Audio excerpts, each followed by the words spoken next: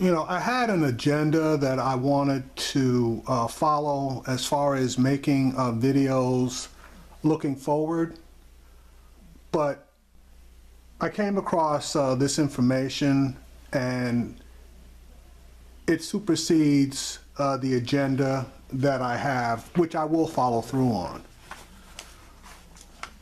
People in various cities across this country are pissed off.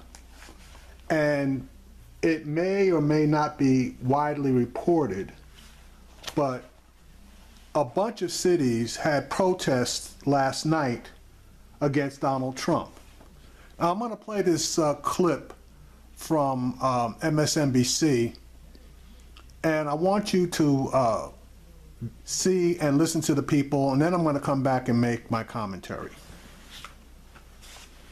Oakland, Chicago, LA, and Boston, as protesters shut down highways, burned the president-elect in effigy, and chanted anti-Trump slogans. Here in Gotham City, thousands marched to Trump Tower to show their discontent with the nation's decision. Those demonstrations picked up again today in San Francisco and elsewhere in the country. We sent our team out to ask the protesters here in New York what they hope to achieve. What are you hoping to come out of this rally? Solidarity with others. Show everyone that in a democracy, we get our opinions count too. I'm hoping with social media and everything we have at our fingertips these days, that things like this will make the world see that we do not want this president. This is not our president. I'm hoping for people to see this, see that people are upset about his policies, about what he wants to do to this country, and will get up and join us. Yesterday, devastated, angry, upset. Today we're coming together in an expression of rage. I hope that he get impeached, to be honest. We want people to organize, to pay attention to local elections, and to do everything they can in the next 4 years to stop the harm that's going to happen. I don't know what else to do except for make my voice heard and get the voice out and make sure people know that this is not what we want. Now, other than that black young lady, the majority of the people that you saw on camera, and obviously the people out in the field and the editors, they basically will show you what they want. That's what producers do. But the majority of them that are on camera last night and today, they were all millennials. All right, so the cities that are of note that held protests are San Francisco, New York City, Chicago, Los Angeles, Boston, Seattle, Portland, Oregon, St. Paul, Minnesota, Washington, D.C., Philadelphia, and Oakland.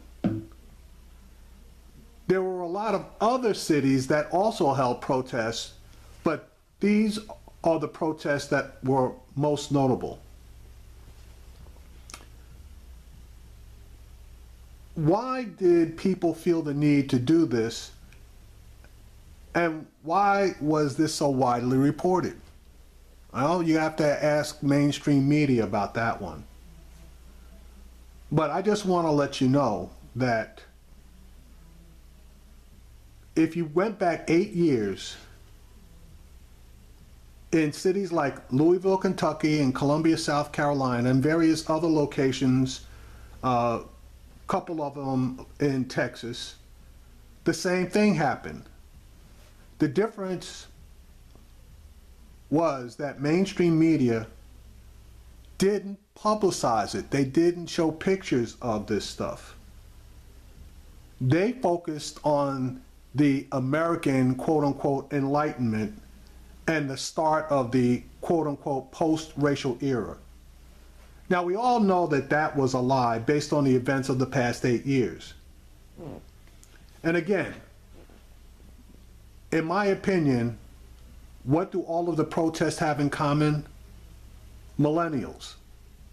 So my question to millennials is, why didn't you get up and check out your fellow millennials get them up off their asses in states like Michigan, Wisconsin, Pennsylvania, Ohio, North Carolina, etc., to vote. Just like Brexit in the UK, it's too late now. Well, actually, in the case of Brexit, it may not be too late. Their House of Commons has to vote on it to confirm it, and then they will issue the notification of their intent to leave the European Union. Now, back to the protests, or even before that. You need to know that several universities across the country also held protests. Schools across this nation are creating quote-unquote safe zones for immigrants, undocumented Hispanics, Asians, LGBT people, and various other groups. Schools are also currently offering support teams of guidance counselors, clinicians, and nurses. Why is that? The answer is people are afraid. There is a tremendous fear factor that has been created by the results of this election.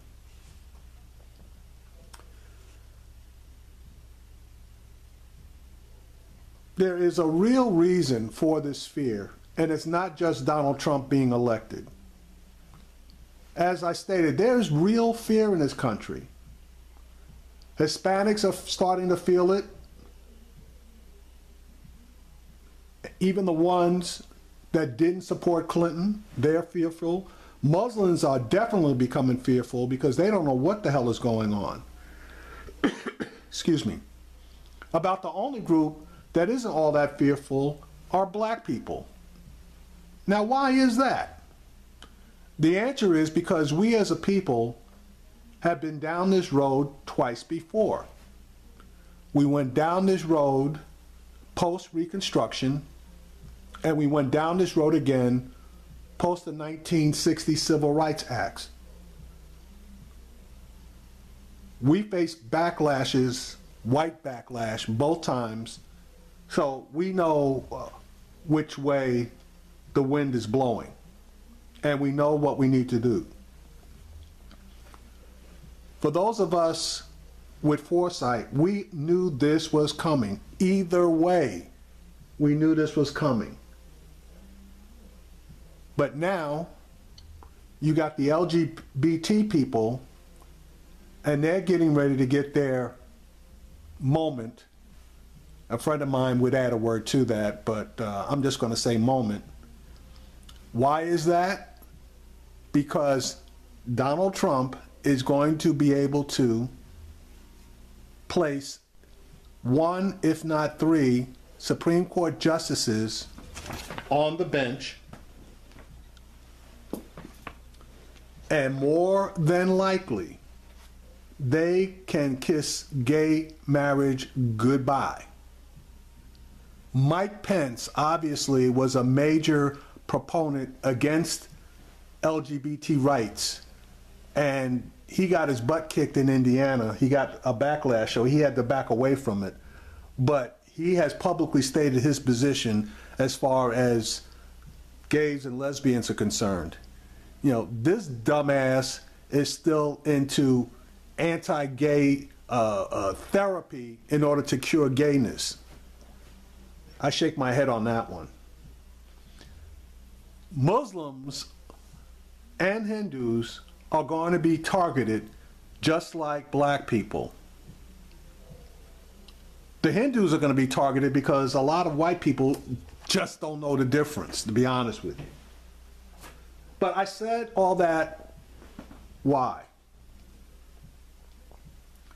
Well, what's also not being publicized is that there has been a rash of racist attacks all over America since Donald Trump won his election.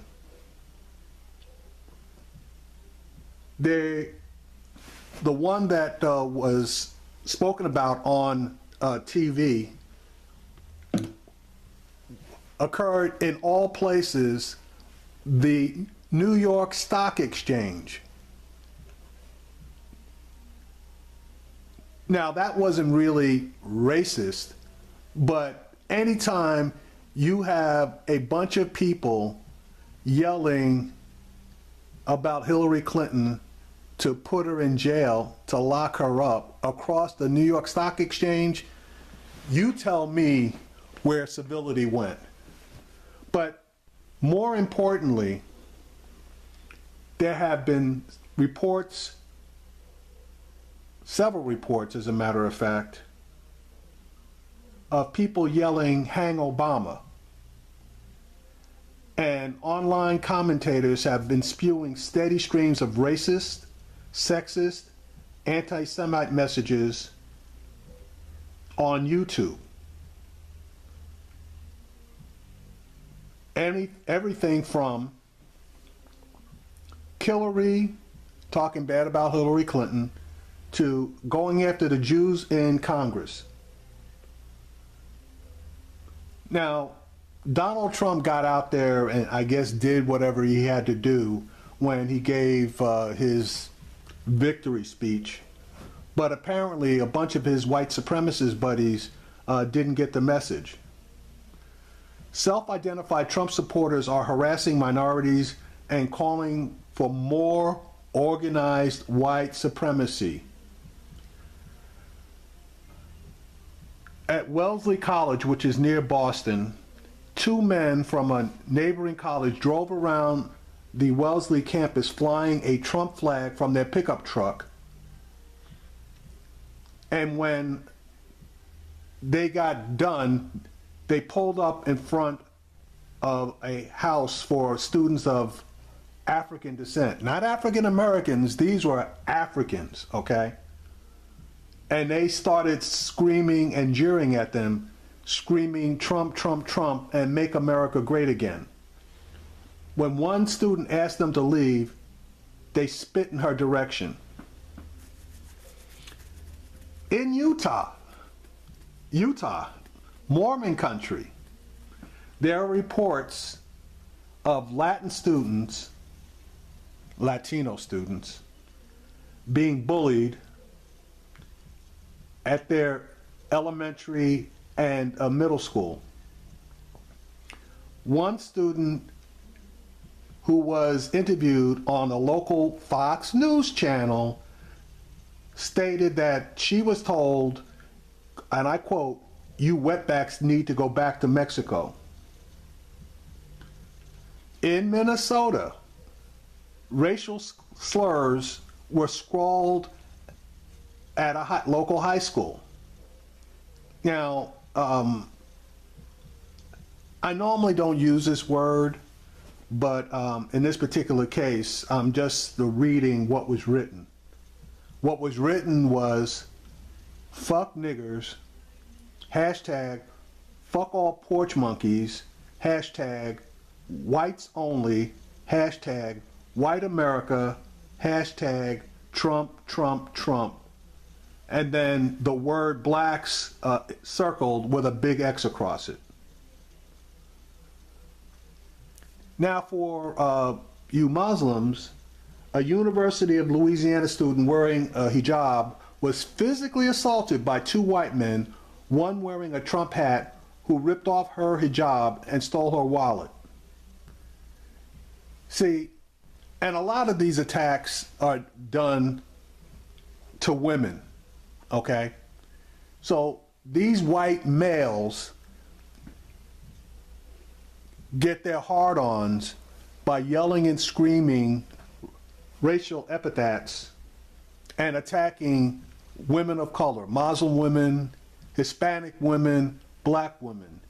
These guys have no balls, because if they were to face up to a black man, and especially here in Texas, their asses would be shot. No ifs, ands, or buts. For you gay people, a gay couple in Lexington, Kentucky found a note on their car. The note stated, "Can't wait until your marriage is overturned by a real president. Gay families equal burn in hell." Trump 2016.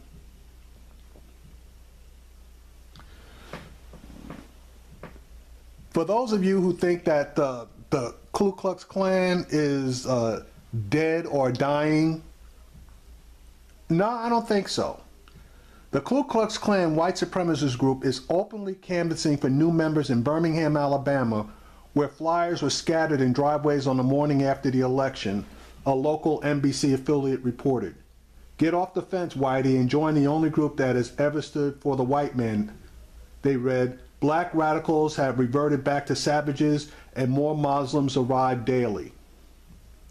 The local leader of the KKK group confirmed that they were all real. "We must hold Trump's promises close and continue to make damn sure he follows through."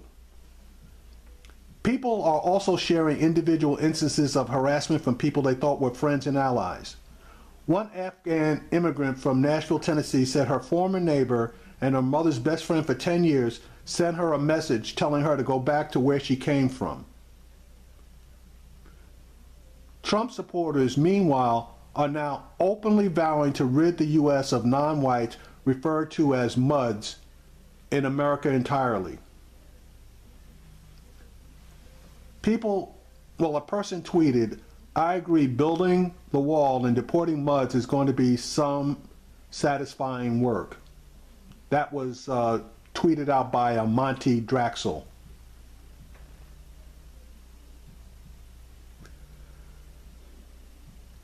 Now, the most troubling part for me is that there was a high school, and I believe it was in, I'm trying to think,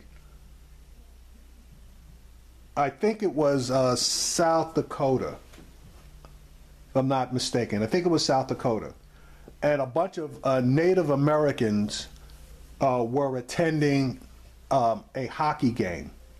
I believe it was a high school hockey game. The Native Americans, most of them were girls, ranged from the age of 6 to 10.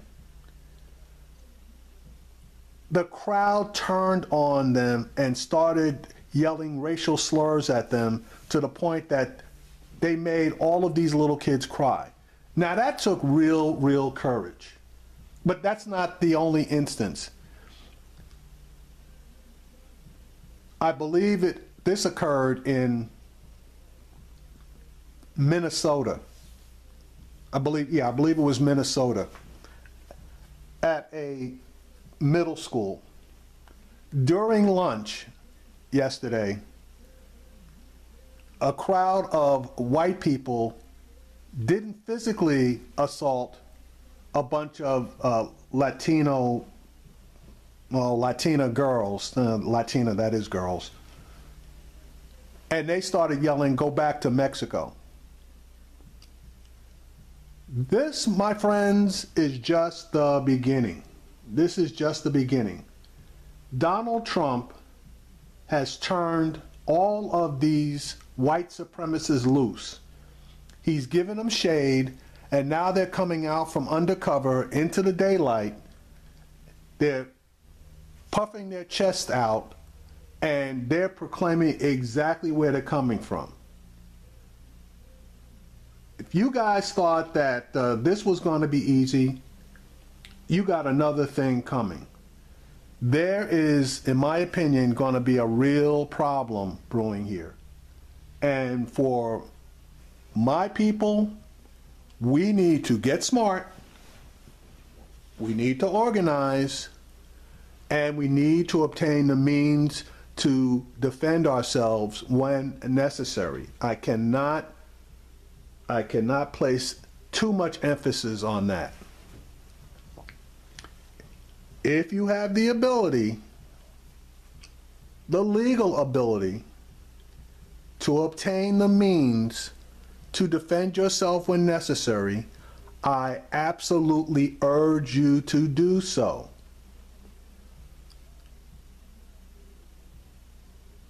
If you are to go out and get training.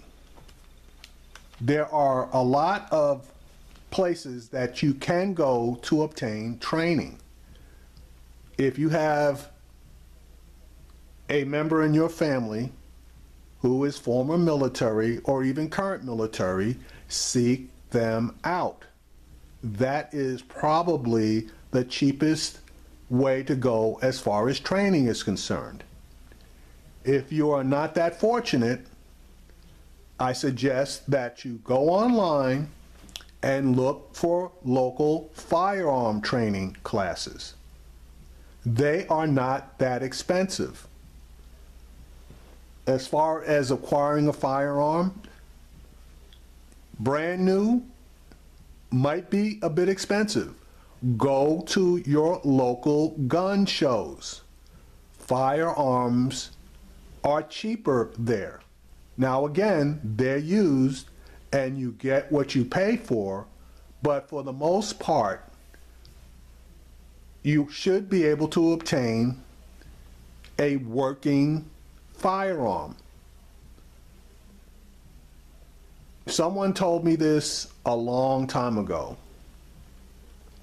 It's better to have it and not need it than to need it and not have it.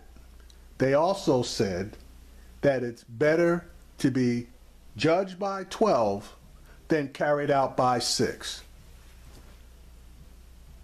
Okay, so as far as this is concerned, again, I'm back to my initial statement. People are upset about this election. There's not a damn thing that we can do about it at this point. We need to grit our teeth. We need to prepare. And we need to tell all of those people who claim that they wanted to make a protest vote by voting for the third-party candidates, or they believe that voting doesn't matter.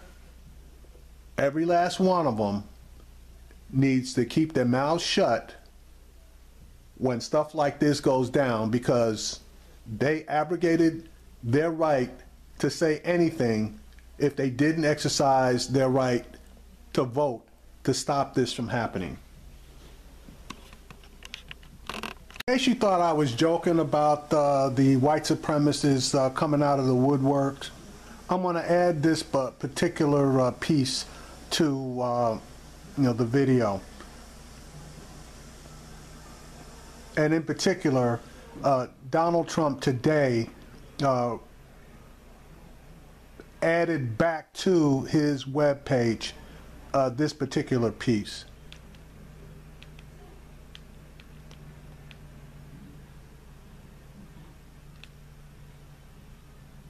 Elect Trump's staff today restoring a page on his campaign website calling for a total and complete shutdown of Muslims entering the United States, which had temporarily disappeared over what Trump's staff now says was a technical glitch.